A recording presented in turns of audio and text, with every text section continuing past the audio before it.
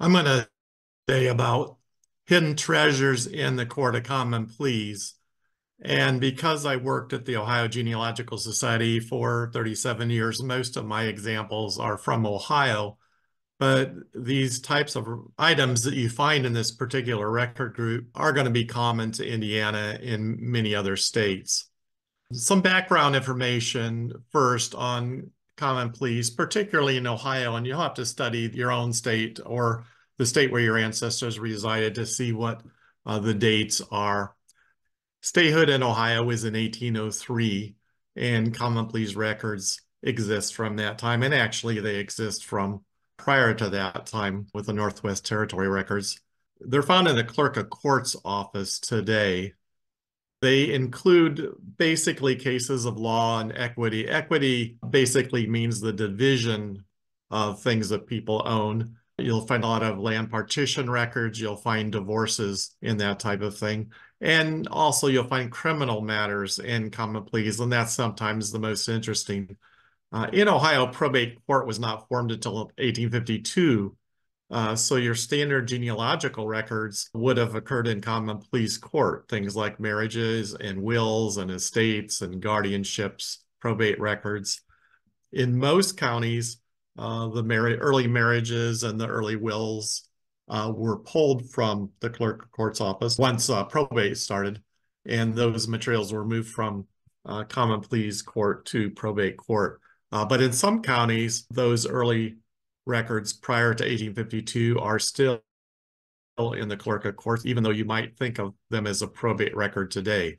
So you can find a wide array of items in common pleas. States were organized in different ways. In Ohio, this is the chart for the organization of the county courts in 1810. Basically, you have the commissioner and treasurer on one side, sheriff and coroner on the other side. The surveyor, recorder, prosecuting attorney, clerk of courts were all under the judge of common pleas. By 1853, a lot of these offices were independent, and they still basically are today. The three county commissioners have some control over them, but most offices can do what they want, other than, of course, they follow state guidelines of how to record records and that type of thing. But the Court of Common Pleas is one of those offices. Clerk of Courts is over here, coroner is over here. All these are tied to common pleas records. There's really a chain of command when you have court cases, civil cases, criminal cases. In Ohio's early history and the early history of other states, there would be a justice of the peace in a township. If it was a populated township, there might be 2 or 3 or 4 or 5 justices of the peace, and they would keep journals and they would hear cases. If the case, for example, was a debt case and it was more than $50, it might go up to the county common pleas court. Divorces often go up to the county common pleas court instead of being handled by the justice of the peace. Criminal actions depends on the type of crime. If you get a more serious crime, it's going to go to the county common pleas court. So you've got a set of records that are basically what we call common pleas records that are at a very local level kept by the justice of the peace, and you'll find those in the control of township officers today. And then you've got common pleas on the county level, and those records are in the clerk of courts office today. And then you've got an appeal system, and that's the one that really changed in Ohio. You want to check in Indiana and other states. A circuit court followed that for a number of years, and then in 1912, the Court of Appeals, and it's still called that today, was formed. What these higher courts were, if the case was more serious, if there were countersuits and so forth that would pop up to these higher courts, and they were generally in the larger counties, they were there permanently, but in most areas of Ohio, the court was held 4 times a year, and it could have been a week long. It just depended on the number of cases. But often you'll find cases in March, June, August, November, and the packets will be arranged by those dates. The letters that give the court schedules and so forth will be arranged by those dates. And then you also have a mayor's court in small towns, large towns, and then a criminal court comes in later. And all these courts will handle some of the records or some of the cases that we'll be looking at in a few minutes. There's all kinds of records in common pleas court. You have journals, minute books, judgment records, criminal records, civil records, chancery. That would include the divorces, partitions, appearance dockets, order books, execution dockets, assignment dockets, bench dockets, complete records, cost bills. Look on Google to figure out what all these things are. It can be very confusing, and you got to read these cases closely. But the basic process is you've got an appearance docket, which is basically the court schedule. And then you've got the minutes or the journal, which would have a record of what went on in the court, who the attorneys were, and so forth. You have the execution docket, which basically gives the decision of the court, what the penalties were, what the charges were to the person that lost the case. Sometimes that's called a law record. Sometimes it's called a final record. It depends on the county and the time period. And then you have a case file. The case files don't all survive in Ohio's counties, and I'm not sure that's true everywhere. They may survive for a certain time period. That's the type of thing that they'll often shove off into local museums or local genealogical society collections or local libraries. Common pleas case files certainly don't survive as much as your estate packets, which are also case files for probate court. So the appearance docket, as mentioned, is the index to all cases coming before the court.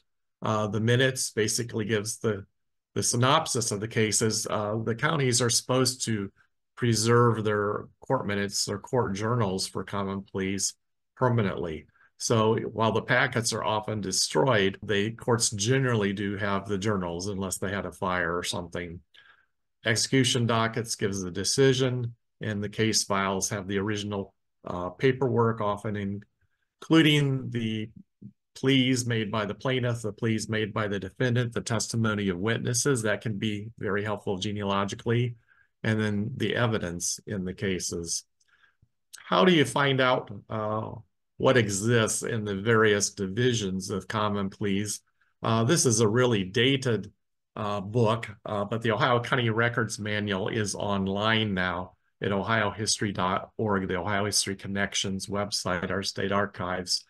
So you want to look at the old online version of this, but this is the page when it was in book form.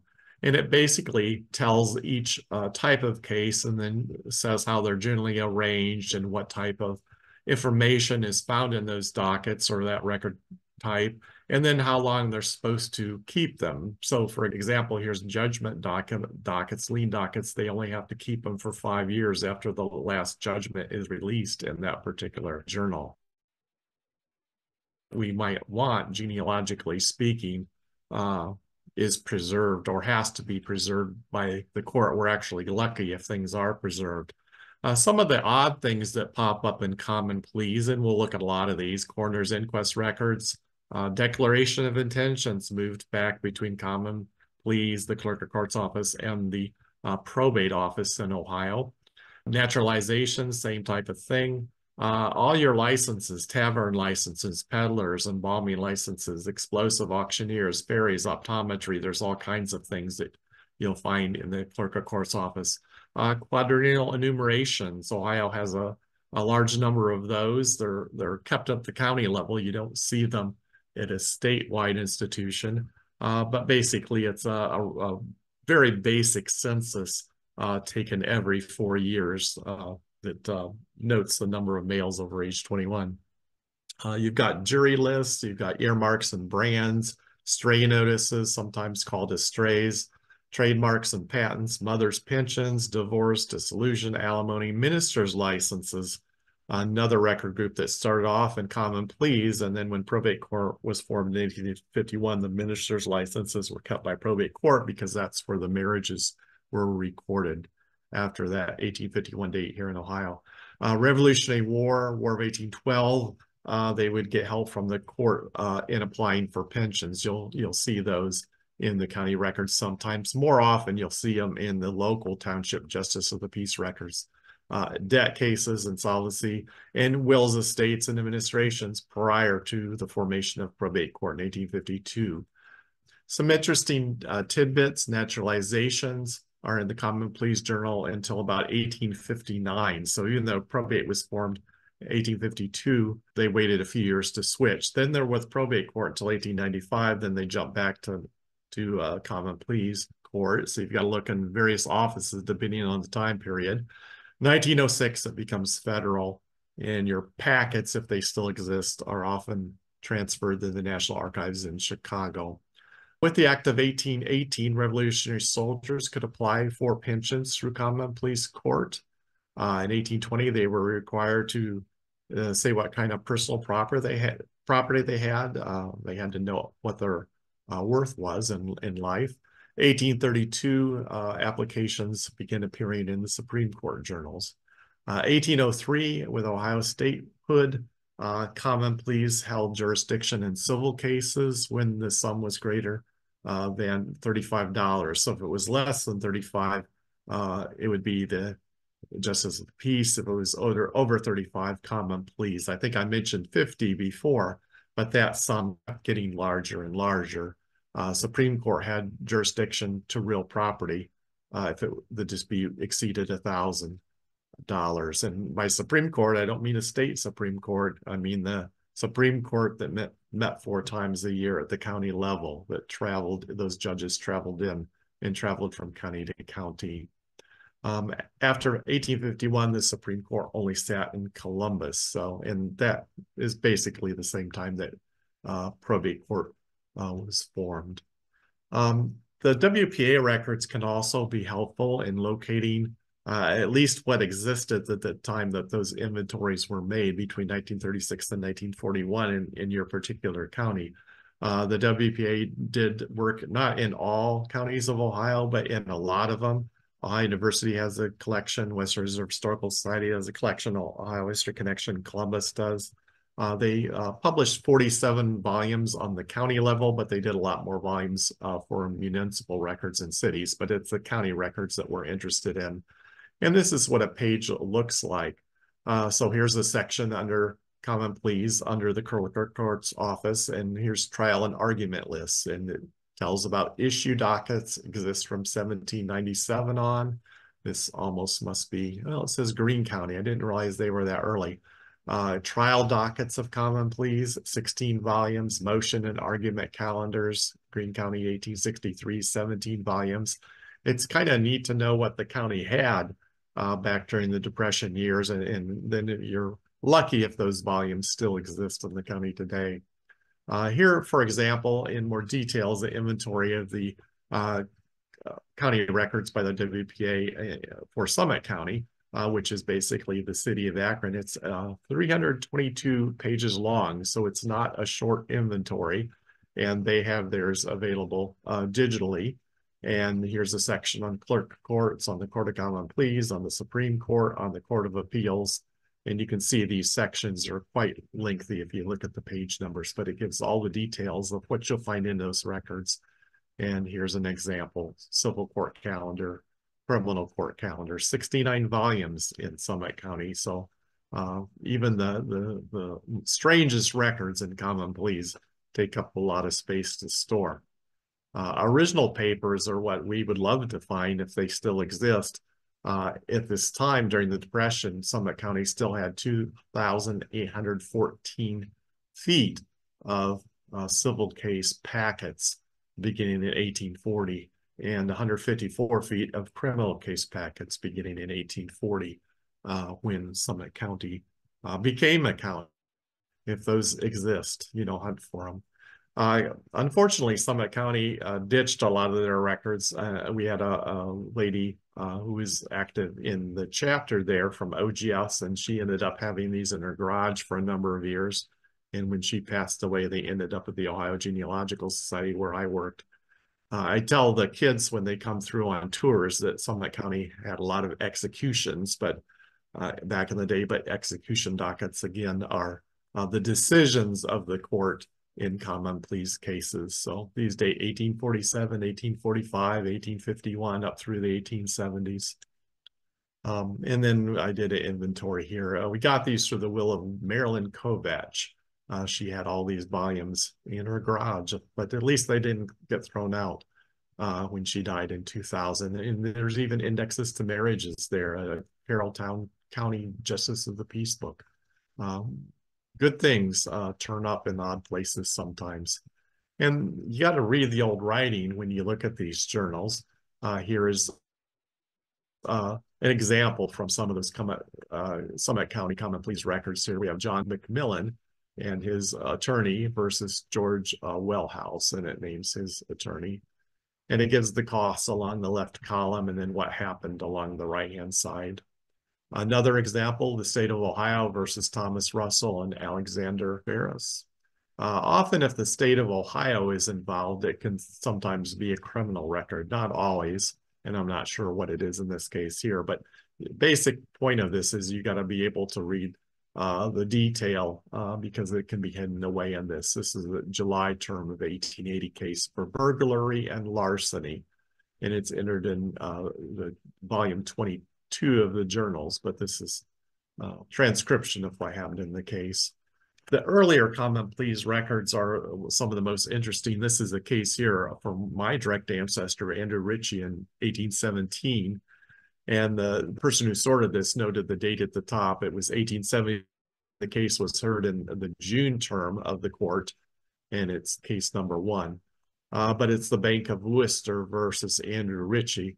And you may or may not have heard of the Wildcat banks in Ohio. These were banks that popped up on the frontier at that time, and the pioneers that came in that were buying land from the United States government borrowed money, even though the land was $1.25 an acre at that time, maybe at $2 at one point an acre. They still had to get loans from the bank. And my ancestor and Andrew Ritchie got a loan from the Bank of Worcester, and the bank failed. Or was starting to fail, and they were calling the loans. So they wanted Andrew to pay up instead of paying over time. So that's what this particular case was about. You want to pay attention to the witnesses. On this particular one, it also lists the jurors. But sometimes the witnesses are family members of the plaintiff. On this side up at the top, it's got the defendant's witnesses, and then it lists them out. On the right-hand side, it's got the plaintiff's witnesses, and then it's got, or at the bottom, it's got sworn witnesses on the part of the plaintiff. So pay attention to those names. It can really help for a name like Smith to sort out which Smiths are your family and which Smiths might be another. So look at the back of the case file and see who spoke up in the court case. Some examples of some average cases in some of the journals: Jacob Hutchins versus Samuel Boltus, a bill in Chancery; James Burnside versus William Andrews, an action appeased. Sometimes it doesn't tell you what the case is actually about. Gilkitson versus Laughlin, an action of slander. Levering versus Wyrick, writ of error. It was settled before it went to court. Sally Schaefer versus Peter Schaefer, petition for divorce. So John at the bottom, James Miller versus Nancy Miller, petition for divorce, 1817. A final record, this is an example of what that looks like. A title of the case, who needs to get paid, who the attorneys were, and so forth. And then basically what happened, judgment by confession of the defendant in person for costs of suit. And what it was volume page it was filed in. Here's another one of my ancestors. This is my paternal line, Henry O'Neill.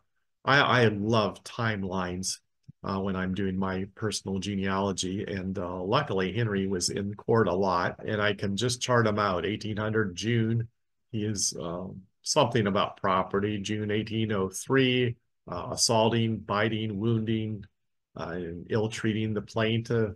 September of the same month, the General Revenue guy has gone after him for $36. On and on and on. Here he's taking whiskey and rye meal. You can get a good record of your ancestor if they happen to be a little out of line with the neighbors and so forth.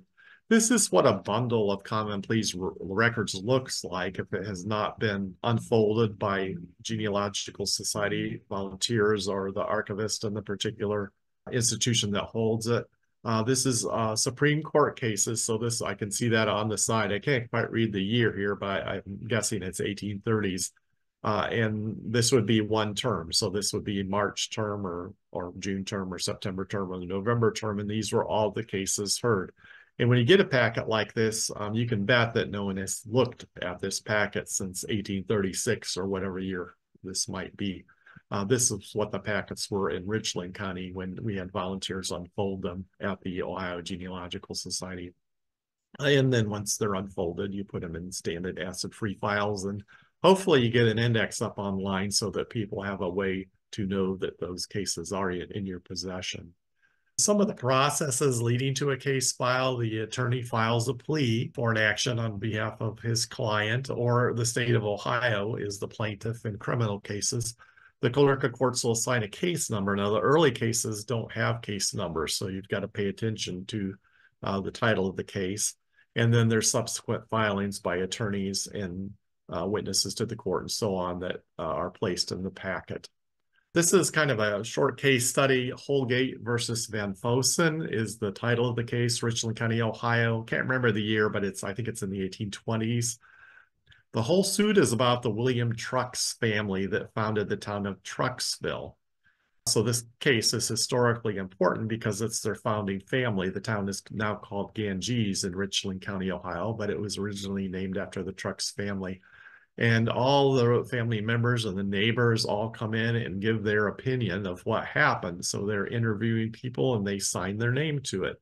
We find out in these cases that people are not nice to each other.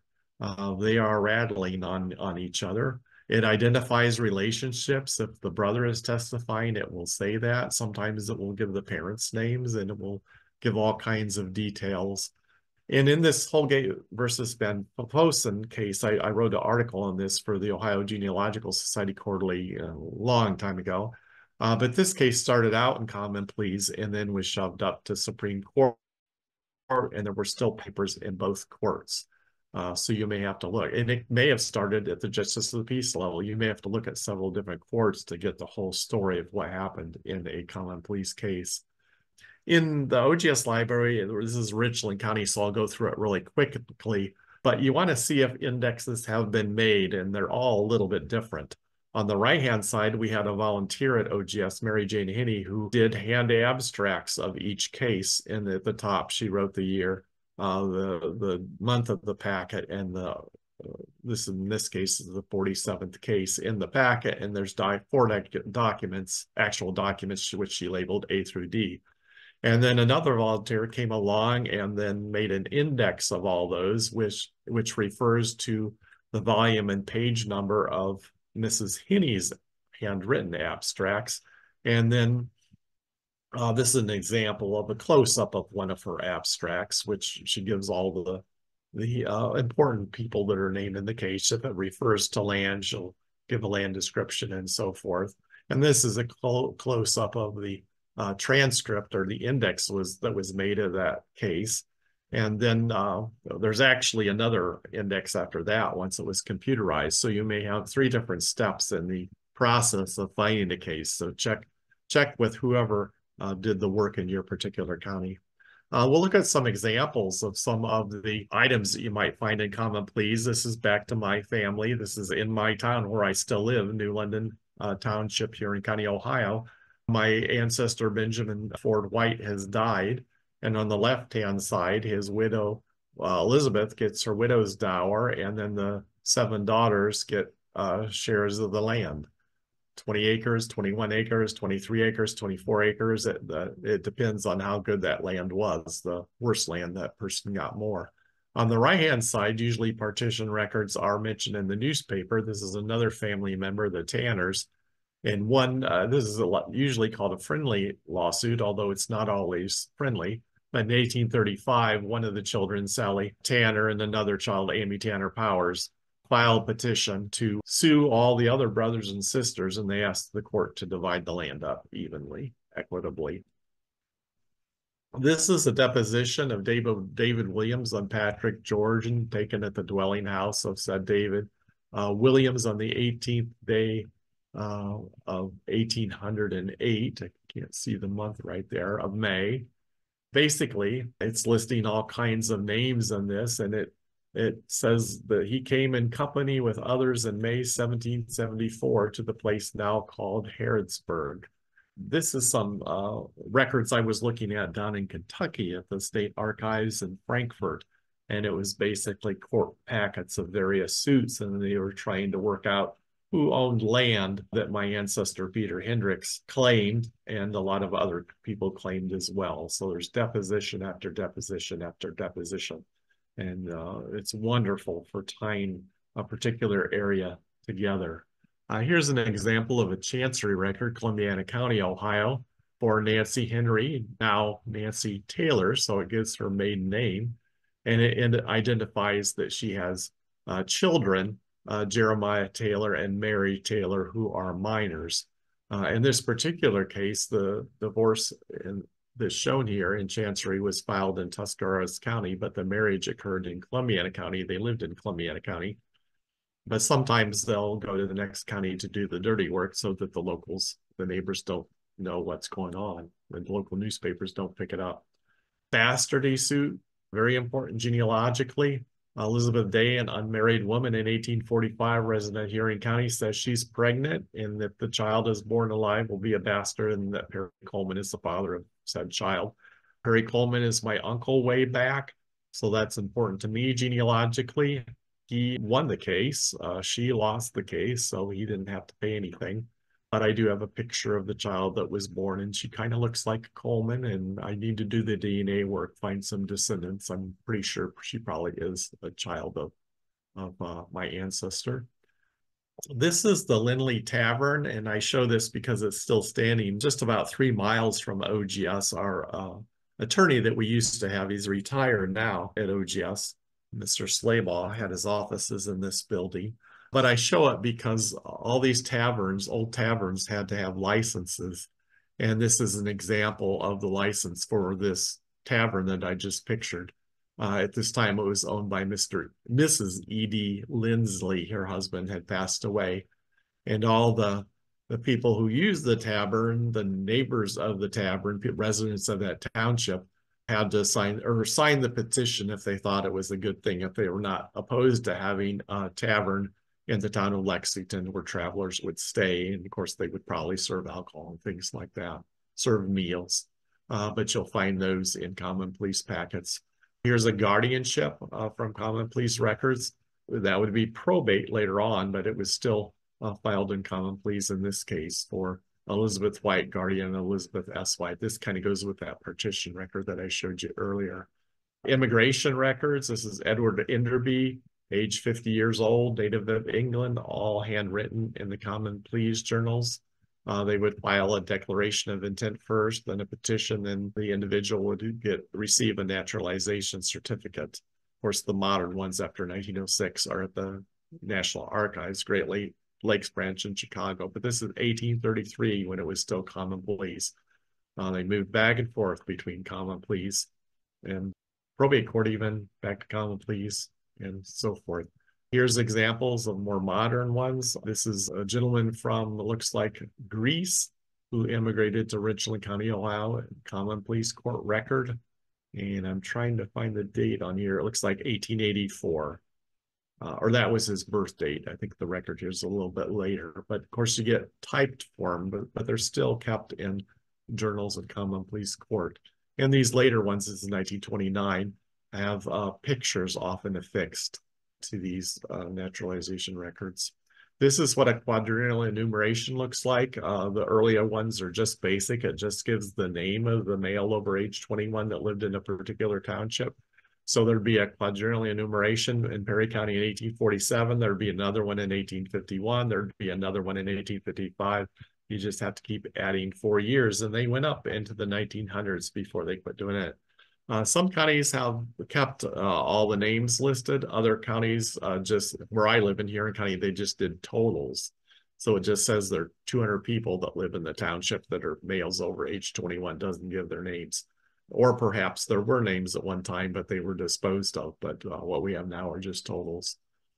These are road petitions that you'll sometimes find in Common Pleas. Here they are laying out a road, and the people that live along that future road need to sign on that. In some cases, they'll be doing some of the road work and they get credit on their taxes for that. But usually the first person that signed is the one who heads this road request, the request for money to get a road built. And often the road is named after that person. So in this case, Andrew Newman, perhaps this road was named Newman Road. Not always, but that's often the case. Stray records are found sometimes in common pleas. So we got Robert McDermott in Monroe Township, Richland County in 1843 has recovered a cow. And the reason they have to do this is because they don't want to be accused of stealing that cow. And then it's advertised with the local justice of the peace or the county official, and they pass that information around and hopefully find the owner of that cow. And then the owner of that cow has to supply Mr. McDermott with some money to cover his feed and lodging that he provided for that cow in the period that he had that stray cow in his possession. Earmarks and brands go with stray records. That's how they identify which farmer owned which cow if it did get loose. And each farmer had its own symbol, and you'll see those sometimes in those common police records early on. Here's a wolf scalp, and they're not real common. This is Richland County's. Jefferson County, Ohio is an excellent set. But they're really early records. This one is 1813, and here Scott Durbin of Richland County, Madison Township is saying that he has captured 3 wolf scalps, and he gets $12, so they're $4 a piece. That's a lot of money in 1813. But wolves were dangerous to livestock. I've heard stories of them harming or killing children even, and we have wolves moving back into our area in Ohio now. Minister's license, I mentioned that they started out in common pleas ledgers, and they went to probate court in 1851 when that was formed. But here we've got a minister, Hiram Schaefer, and he is a deacon of the Methodist Episcopal Church. And he originally got his minister's license in Worcester, Wayne County in 1834. And here he is applying in Richland County, looks like maybe the next year or so, to perform marriages in Richland County also. Criminal records, this is later on, 1907. You'll see that if court cases are still in their packets in common pleas, there's often a color scheme. And I don't know if this is true of every county, if every county had criminal cases in red, but Richland County that we sorted at OGS, their cases were in red, and another civil cases were in blue. I think there were different colors for each type of case. So some of the things on this packet, assault and battery, robbery, rape, horse stealing, all kinds of things. And it gives the details of the case inside. Bigamy, Richland County Common Pleas, State of Ohio versus Immer Straw. And it basically says that Immer Straw was married on the 21st day of April, 1890 in Columbiana County to Mary Ingle thing. It kind of runs off into my picture there. And then later on, he was married in 1891 in Richland County, Ohio to Rebecca Turney. So he's got 2 wives at the same time. Ingledew is her name. I see that down below. So that's kind of interesting if you find that about an ancestor. And later on, each record type gets more formal. So there's various parts for a bigamy case, and they're all pretty standard printed forms, and they're all folded up in the packet. So you get a transcript from the docket, affidavit or state warrant that the sheriff has to go out and bring in witnesses and so forth. The criminal's arrested in jail, minimus pending trial, pleas and affidavits, minimus after trial, and then they all turn in their fees for payment, the different parties involved in handling the case. Here's an example of minimus after trial, and it basically is explaining what is going on in the case, what happened. In this case, Immer Straw married 2 individuals, and it says that he was committed to jail. So it's basically the decision after trial is what that Latin word possibly means. I did not look it up. Civil case packet for 1864. Just an example. This is Charles Bowles, guardian of Jacob Wolf, who is an insane person, and he is suing Jacob Wolf Jr., the defendant. Surely it's over money to care for this insane individual. And there's a petition filed that Wolf is indebted to 1820 and is using the real estate that the plaintiff owns, the representative of the plaintiff. And then there's a minute answer that Wolf has no knowledge of the payment, and that Wolf Jr. sold the bull to heifers with no authority, and it goes back and forth. Bowles, the guardian, asks for a motion. There's a summons to the sheriff. There's a 50-cent revenue stamp on the back, so you can tell that Civil War period, if there's a revenue stamp, and it surely is 1862, 1863. So you got to look at each piece of paper and try and figure out what is going on. Here's a mechanic lien. In other words, they borrowed money in order to build a home for $7,500, 1864. And basically the construction person did not complete the home, and the builder, or the person who wanted the house built, is suing. So here's a bill of materials, all the materials that actually, it was probably the construction person that didn't get paid in this case, but he's listing all the price of the timber and the windows and rafters, things like that. And it's right in this case. And then there's details of the house, the measurement, how long the timber's to be, how big the windows are to be, what the windows are in the half story that was on the top part.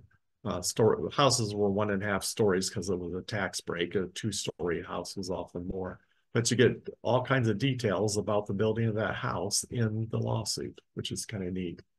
Here's an 1864 civil case, and you can see all these Coltmans are listed here, and then women who were Coltmans initially that were married.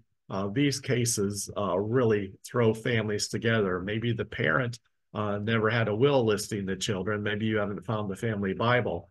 But if you find a lawsuit like this involving the estate of Joseph Coleman, these are most likely all his children who are involved in the case. Sometimes Joseph Coleman may not have had any kids or a wife, and these may be all his brothers and sisters. So you've got to look at dates in determining that.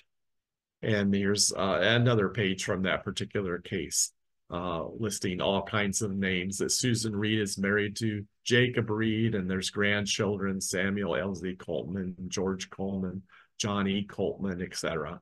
Very great genealogically if you find a lawsuit over land or money in an estate.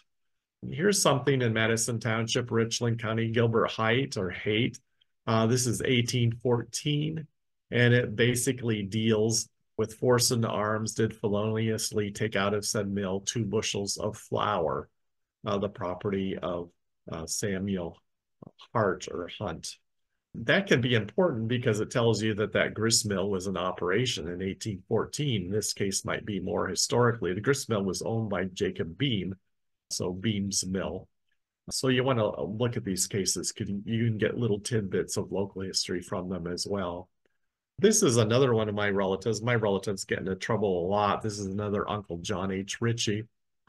And this is a question that the justice of the peace in this time, but this is from county records, in a bastardy case in 1831, was asking the girl, where were you and John H. Ritchie when this transaction took place with you? I like that word, transaction. Answer, at Samuel Ritchie's house. Question, did John H. Ritchie promise to marry you at that time that this took place? He did. So you get a lot of details. Of course, that marriage never occurred and a child was born and so on. Here we have, and this continues here, exposeth that she is an unmarried woman in Washington Township, Richland County, pregnant with child, and if born alive will be a bastard, and that John H. Ritchie of said township is the father of said child.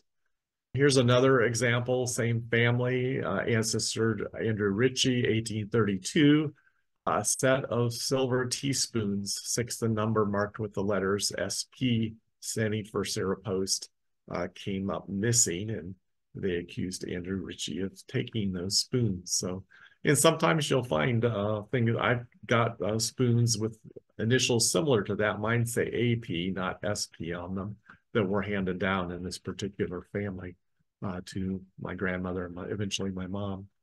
Another common pleas case, Ann Patterson, concerning Elizabeth Sheriff.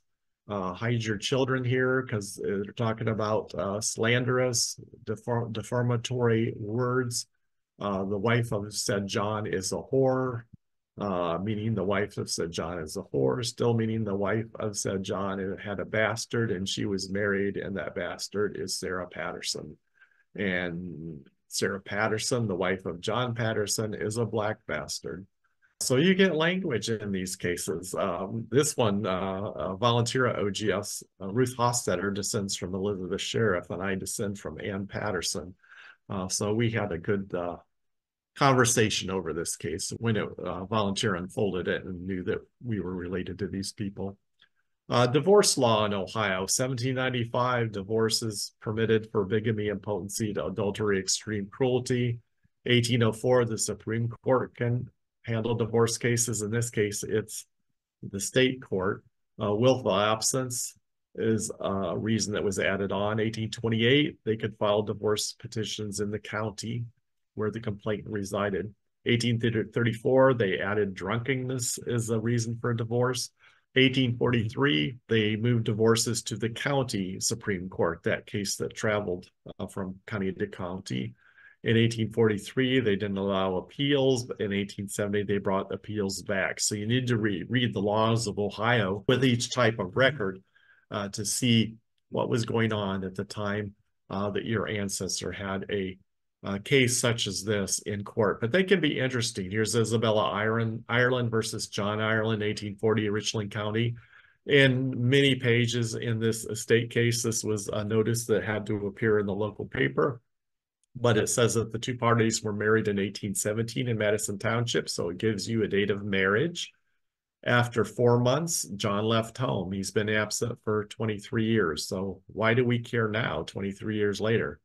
Because John had 60 acres of land and he had constructed a rough log cabin, which is now dilapidated.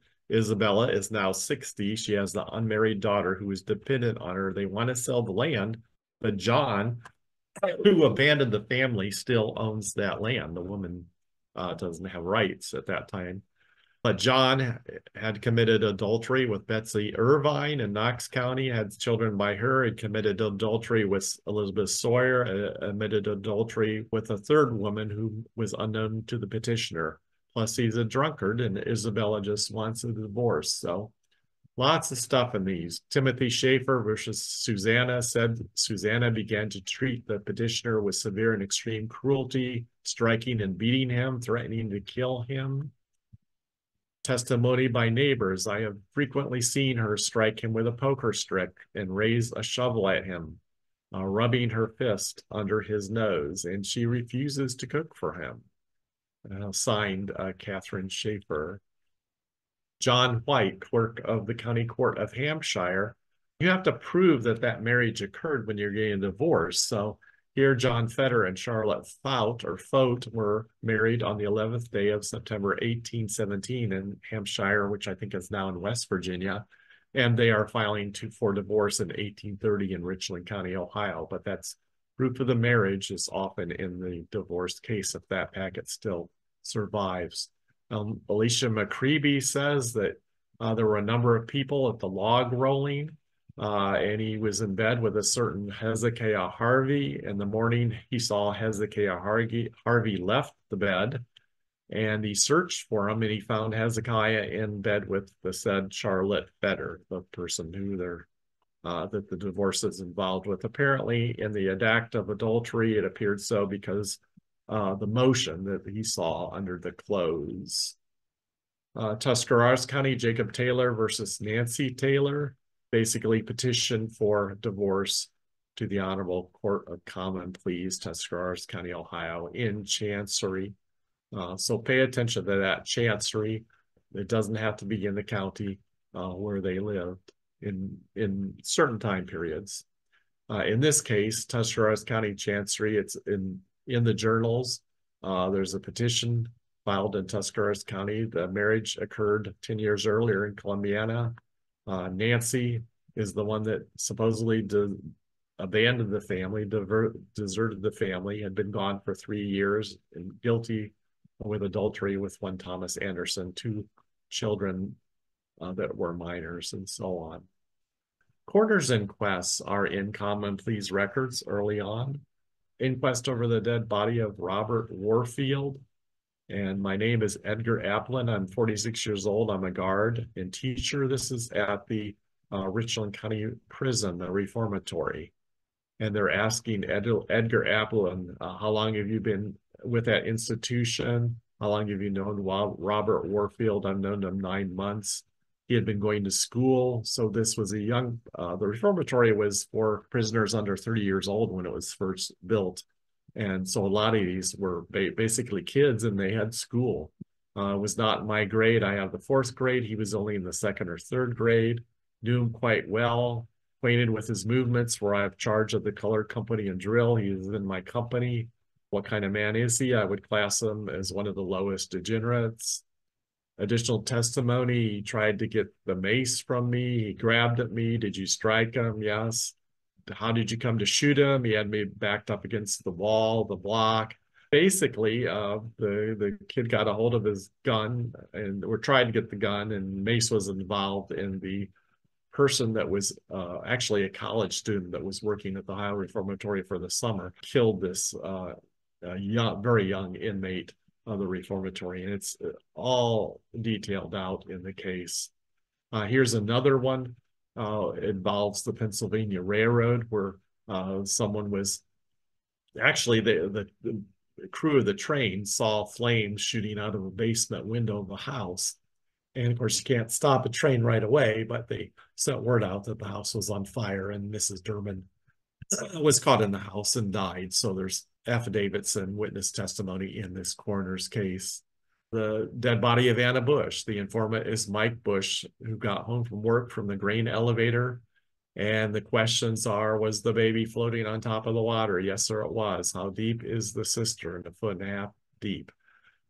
So basically, Anna Bush was his daughter, and the father, Mike Bush, was being questioned. Someone had left the cistern uncovered, or somehow the young child had gotten into the cistern and drowned. So these coroners and inquests are not that great, or to read sometimes. They're pretty sad. This is a murder local to me that had a coroner's inquest. The Meach brothers, some fellas came down from Cleveland and robbed the Meach brothers. They had guns and they shot 2 of the guys, and the other 2 got away, were eventually captured. But sometimes you'll find photographs in coroner's inquest records, not always, but these guys are dead in the photographs, but their mustaches are waxed. They're put in suits, and the chin is propped up there for the photos. All kinds of laws are published at the state level. So you want to look at the various Supreme Court, State of Ohio. This is a law abstract series. Sometimes you'll find ancestors in this. They publish volumes every year. Here's the Supreme Court. The case came in 1828 from the Common Pleas Court of Sandusky County, and it involves a guardianship. Mary Perry was a minor. Basically, the court assigned her a guardian, but when she became a certain age, she wanted a different guardian and so forth. And there's land involved. They're always fighting over money. Here's in Lucas County, Ohio. This has to do with a young child who was struck by a train in the neighborhood of Swan Creek Bridge. And the argument has to do with whether it was a public crossing where he was struck, or whether he just crossed the tracks at no crossing, in which case the railroad wouldn't be liable. But if that's your ancestor or a family member that was killed, that is important. And those were in the published state law volume. So revisiting that packet, you need to know who is suing who in a case. Read enough about it to what is the case about. You want to look at it and see if there's anything genealogically important.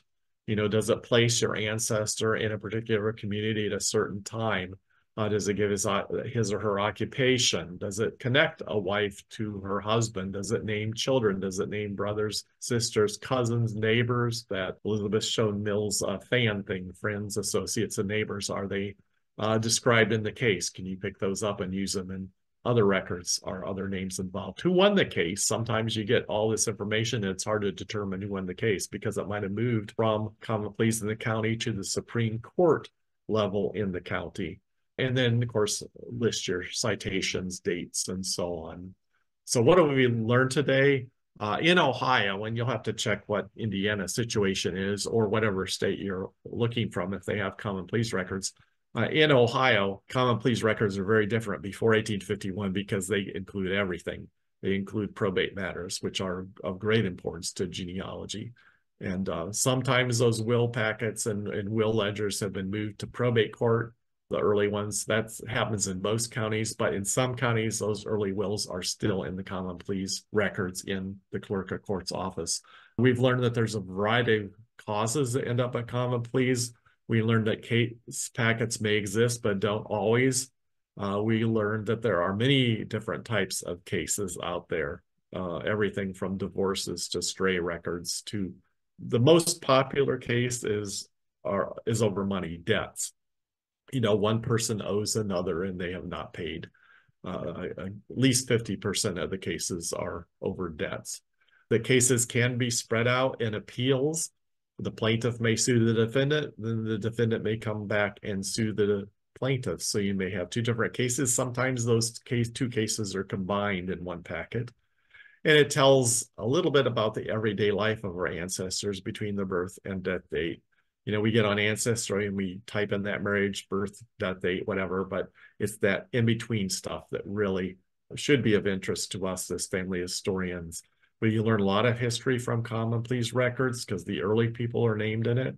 And we get many surprises. We learn things that we did not know. So do not ignore common pleas records.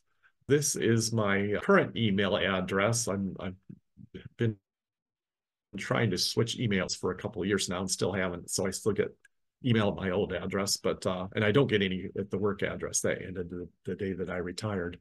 But you can reach me at tomneel77@gmail.com. I'm going to stop sharing the screen and see if there are questions. Are the JP court records still in existence, and where? Who knows? Yeah. That's a good question. I work with the New London Area Historical Society. We have 3 or 4 JP volumes there. Our township has some JP volumes. Sometimes when the township records, the township clerk wants, well, they're called fiscal officers now. But when the township officials want to get rid of, clean house, get rid of records, I've seen them pass JP records to the county. And you might find them in there. I've seen some in the recorder's office. Instead of Clerk of Courts even. Often they're in museums, but townships still exist in Ohio, and a lot of them still have their own records. It's not an area that genealogists have worked with very much. Unfortunately, a lot of them have not been scanned or anything like that. So you really have to hunt for justice of the peace records. That's the first level of your lawsuits and so forth before it goes to the county level of common pleas. There are a couple of people asking, are any of these records online, or are they all just physical buried in the clerk's office? For online, we often go to FamilySearch now to look at actual record groups. They tend to go with probate records, and they've gone through and done marriage and so forth. They are also currently big on deed records, and you'll want to use their beta version of their search of deeds now because it's indexing the handwriting and so forth.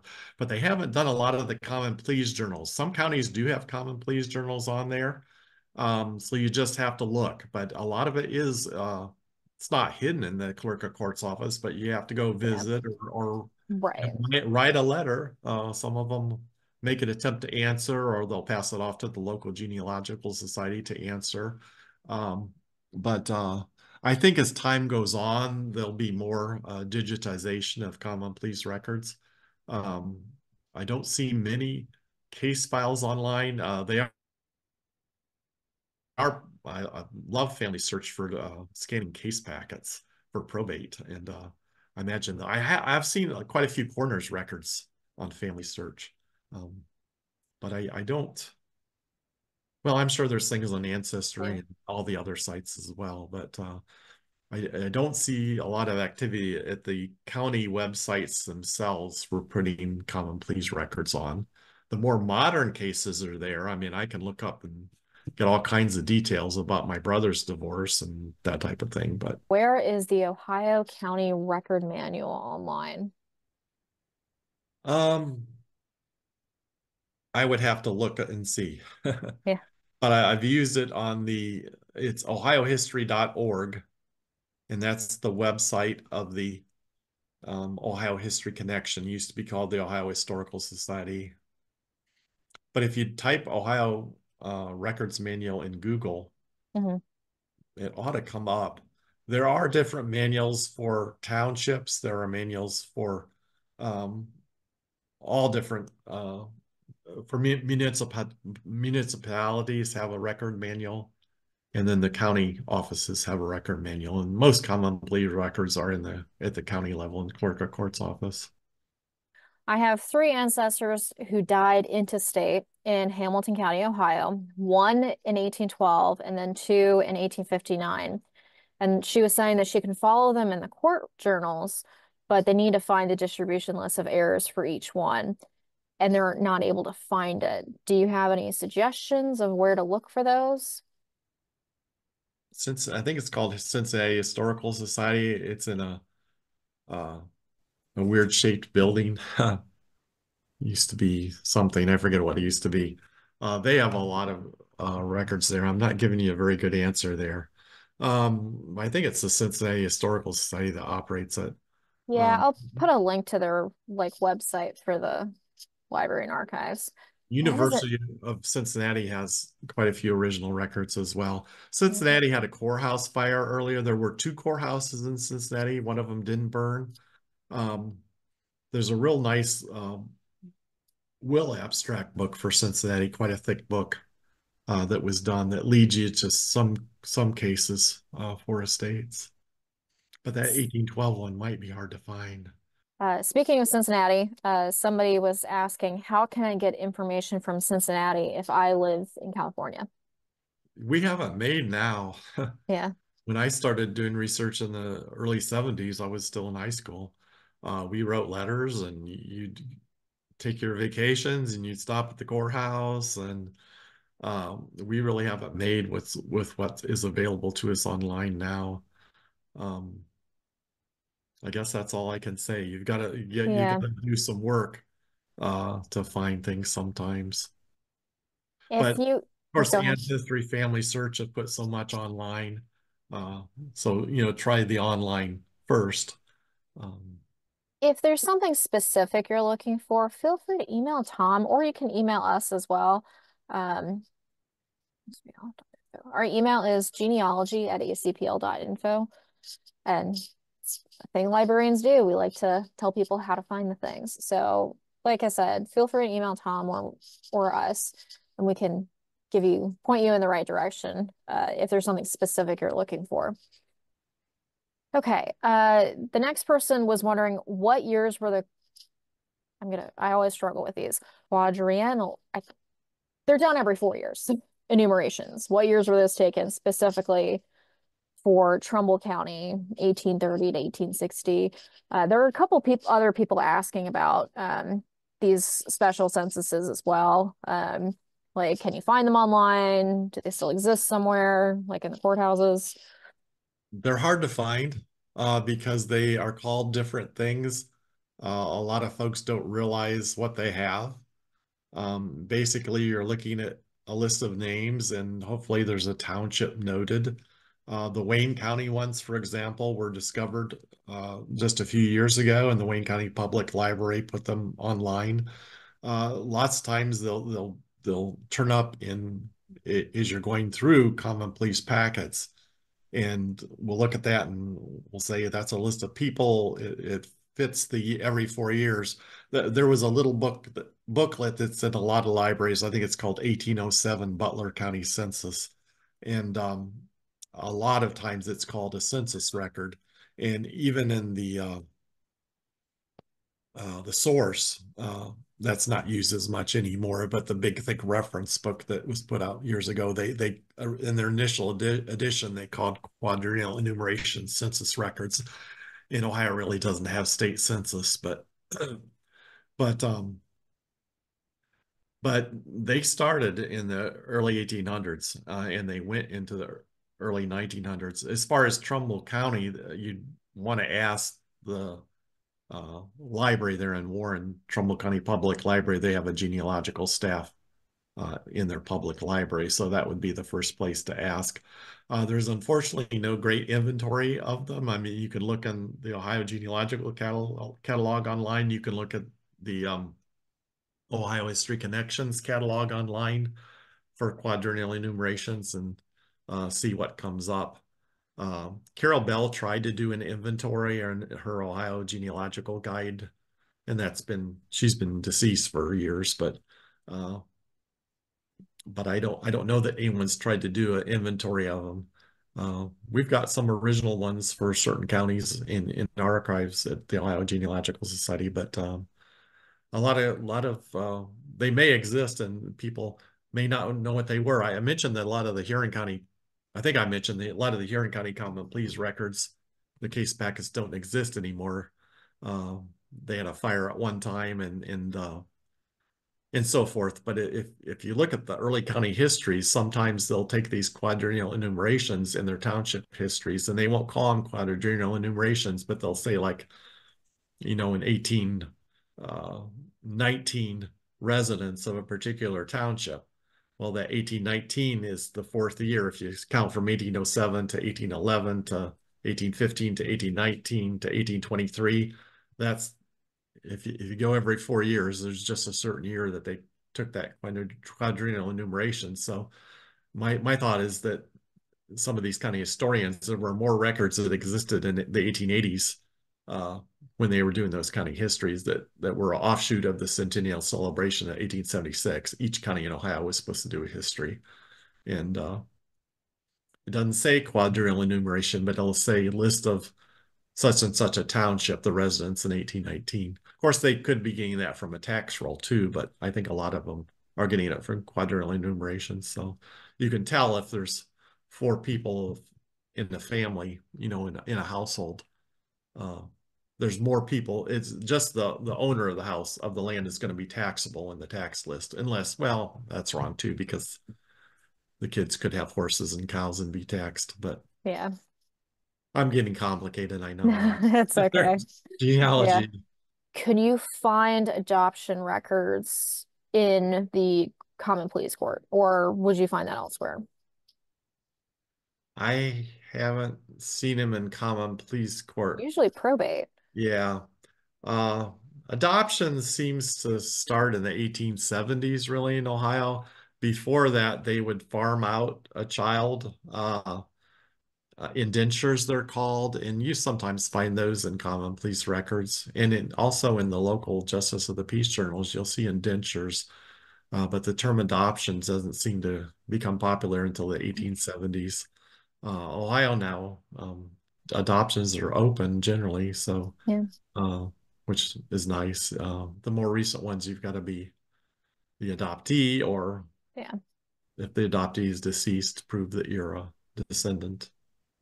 But that's a lot different than it used to be. Where would I find manumission records?